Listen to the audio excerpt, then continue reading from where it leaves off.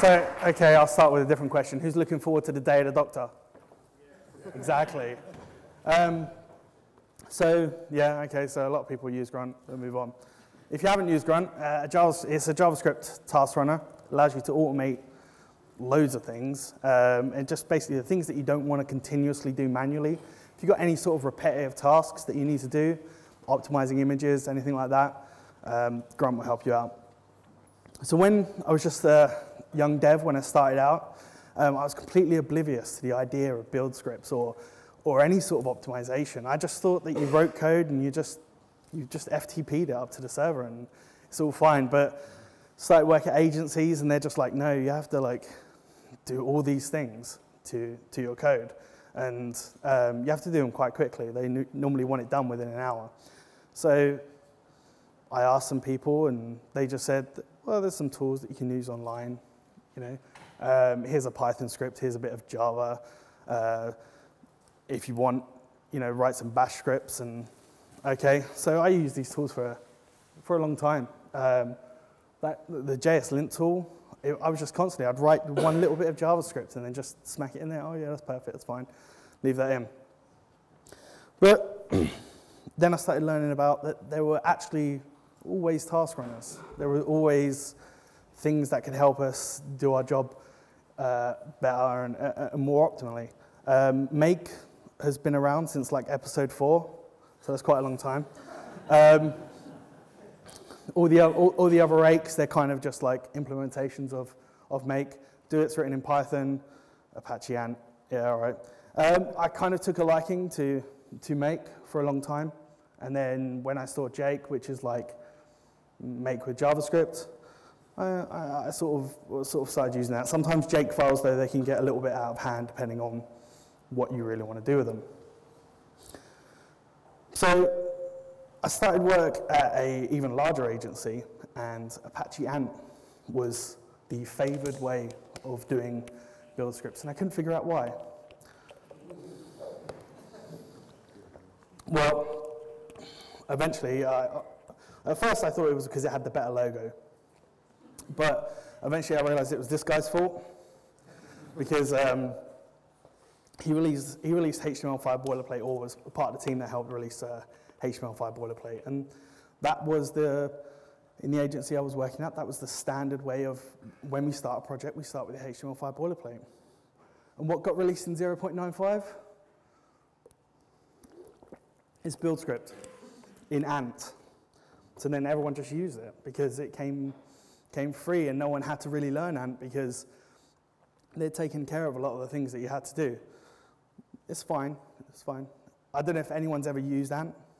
This is what JS hinting in Ant is like. Yeah, that's XML. And nothing against XML, but I just look at this and everyone has the same reaction. It's just, I don't want to have to, if I have to edit anything of this, I feel like Wesley Crusher. So I never got along with Ant, and I started looking around for other tools. I would continue to use bash scripts and little Ruby scripts I would maybe find on GitHub or something like that, if someone had written something. And then when Sass and CoffeeScript, if you're into that, and preprocessors in general became popular, we started getting these nice GUI tools. Live reload was my gateway drug to having a better workflow, because you'd write some Sass, you'd hit save, it would reload your browser for you. As soon as if no one's ever used live reload or any kind of live reloading, as soon as you do that, you can never ever work on another project that doesn't have live reload. It really is a gateway. CodeKit's pretty good, Preproc was all right. It gave Windows users a chance to experience a nice workflow for once. Yeah, these tools were all good, but they had their problems. The platform support, they got better over time. Live Reload came out with an alpha for Windows that didn't really work. Mixture's quite new. Like I said, Preproc was the only one, but none of them are really Linux-based. And sometimes I like to code in Ubuntu. hold that against me. There was also a problem with config files. There was no way to really share a configuration set up for these.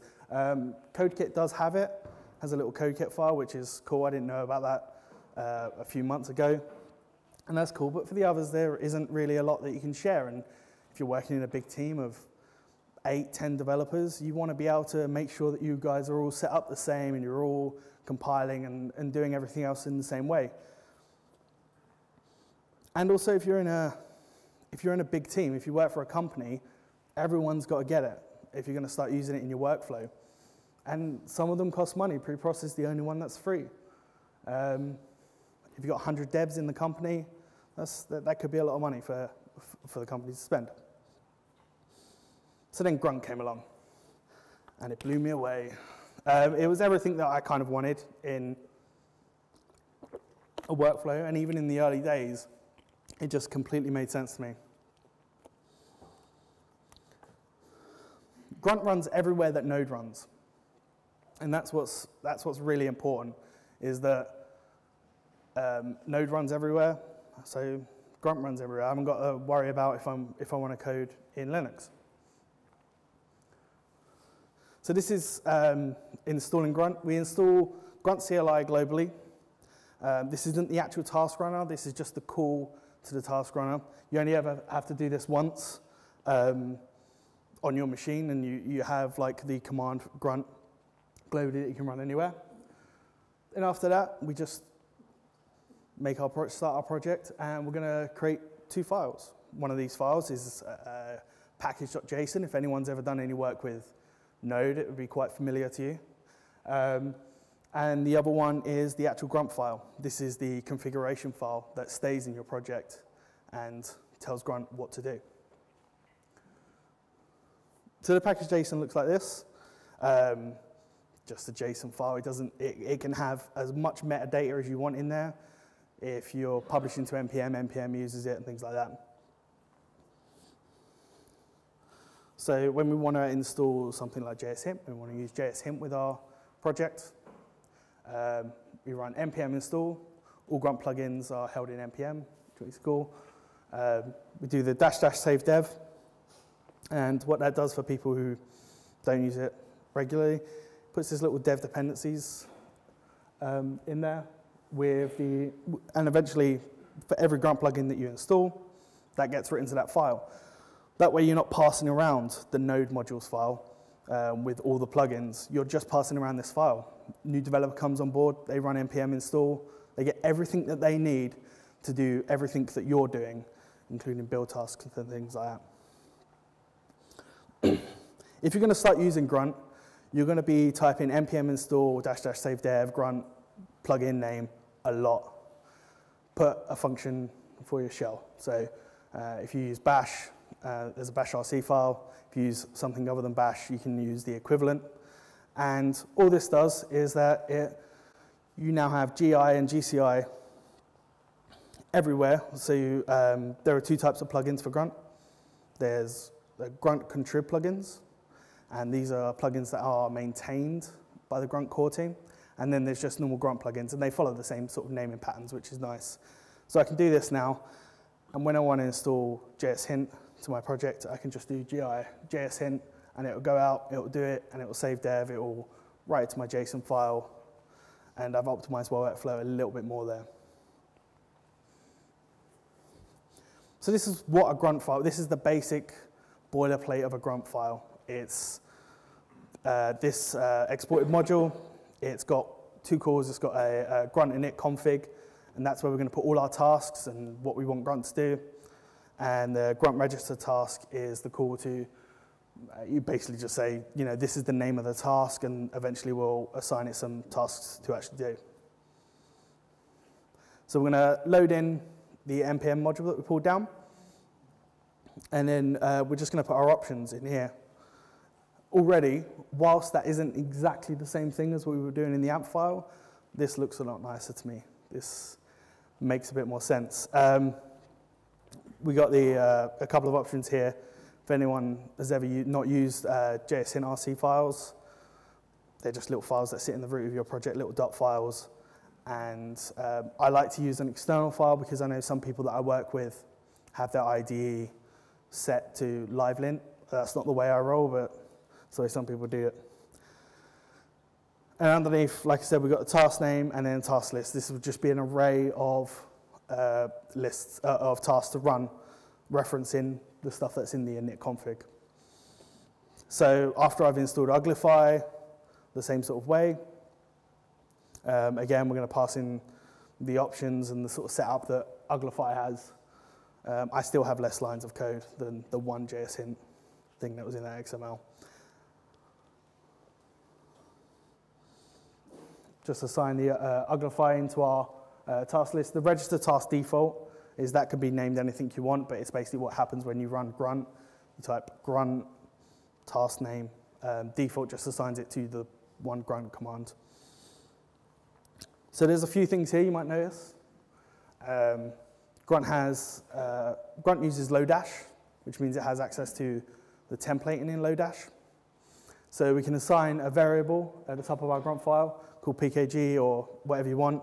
What that's doing is now it's going to pull in the JSON file I have for the package JSON, and I can use anything from that, any named key value from that.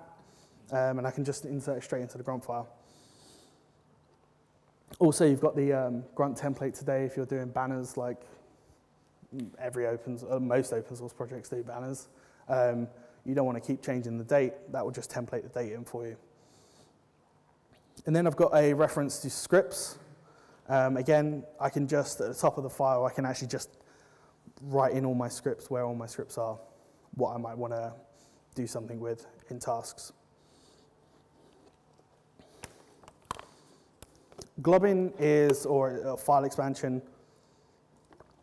is a really cool part of Grunt. And once you really get into it, when you master globbing to the file system and to pick out files and stuff like that, everything just becomes amazing. So for example, this one here is the */ is all JS files, including any subdirectories from that assets path. So it will continue going through subdirectories if you have continuous subdirectories. And the one over here with the bang before it negates the pattern match. So it just says, all right, okay, but if you find any .min.js files, just ignore those and don't do anything with those in this particular, in this case. So we're optimizing our workflow. We've already got Grunt up and running. We might want to do something with this because maybe your average Grunt file will have 10 or 12 plugins. Like everything about Grunt is like a plugin ecosystem. And to do tasks there, you're going to want to use plugins. So if you have 10 or 12, you're just going to continuously write grunt load and npm task, and you might need to update or maintain it. So we're working in Node, and we've got npm. We have access to any npm module we want. So there's a match step, and what that does is it goes to our package JSON file, and in this case, it's going to filter through the dev dependencies, match anything that starts with grunt hyphen, and for each of those, just loop over them and write load npm task. So now we can just leave that in, and as long as we install a plugin that starts with grunt hyphen, there are some that don't, you can use this, and you never ever have to write load npm task again. So I grabbed some library off GitHub, JavaScript library, they use Grunt. And I thought I'd just show you what it's like when you run Grunt on it. So this is just running JS hint and the Uglify task, and it's all right, it's reasonably quick. Ran through 78 lint in 78 files, created a source map if people are into source maps. Uglify has that option, you can pass to it. Created the minified file for me, and then actually even gave me some login readout, which things like Jake and they have login, but it's not great. The Grunt, I know, is improving login, but you can have like some nice messages in your command line, which is cool. So we've seen what a boilerplate Grunt file looks like. Recently, I started changing the way I write grunt files because I started getting more confident and cocky, basically. Because it's just JavaScript, I wanted to write my config files like this. So I have this big config function at the top, and then I have an object that just has my task configs, and I can put everything I need to do with tasks in there. This also allows me to easily, quickly just copy and paste into new projects and things like that. Then I call grunt init config on that object, register my tasks underneath, and then just export it out at the end. For me, it's just like it looks a bit cleaner. I don't know what the consensus is on that. So let's talk about grunt in general, and why I really like it and why I think it's worth, if you're not using it, start at least investigating into using it. There's some open source projects that use it. There's quite a few. This is good for a couple of reasons. One, it means that people who use these projects can see them on GitHub, can see their grunt files, can learn from them. Bugs get filed for grunt, features get requested, things like that, and it sort of drives grunt to move further. There's also about 50,000, probably more, GitHub projects that are using grunt. So we know that it's moving and people are starting to use it everywhere. This isn't an accurate number at all. It's probably closer to about 1,500 plugins for grunt, and that's amazing. I don't think a day goes by that I don't hear or read or try out a new grunt plugin. And not that they're all good, and not that they all work with the current version of grunt, but you know, it sort of stimulates ideas and things like that. Couple plugins that I couldn't live without anymore. Grunt Contrib Connect, or we'll just call it Connect for now. We'll start a HTTP Connect server in your directory that you have your grunt running in. So if you're doing static sites or anything where you don't need much interaction with the server, you know, this is perfect. And you combine this up with something like Watch, which can watch your files for changes, and when they change, it can live reload your browser. You've got like the perfect, for me anyway, it's like the perfect workflow. And then you've got all the compilers for all the preprocessors. So when I'm sitting there doing my TypeScript that I do on a daily basis, no, I don't at all. Yeah, you got your compilers. So now you're competing with those products that you're paying for. Because you've got live reload, you've got watch, and you've got your pre-compilers. Assemble is my new favorite grunt task. It will take handlebars templates and compile them. So if you're doing static site work, then it's perfect for that. No more PHP includes or anything like that. It reloads when I change a handlebars template. I'm building a jQuery mobile app using Assemble just because at build time I can build two versions. I can build a multi-page version and I can build a single-page version. And I do that all in one command. And so I can quickly test which one is more optimal. Grunt embed, if you're creating conference websites, they're normally like one page. You want to save yourself some HTTP requests, Grunt embed will help you do that. It can take external style sheets and external scripts, and just it will embed them on the page. You know, add that with something like base64 encoding images, and then you can have a conference web page that makes no external calls at all, other than the first one. Responsive web design. I'll just move on. No, apparently that's a thing.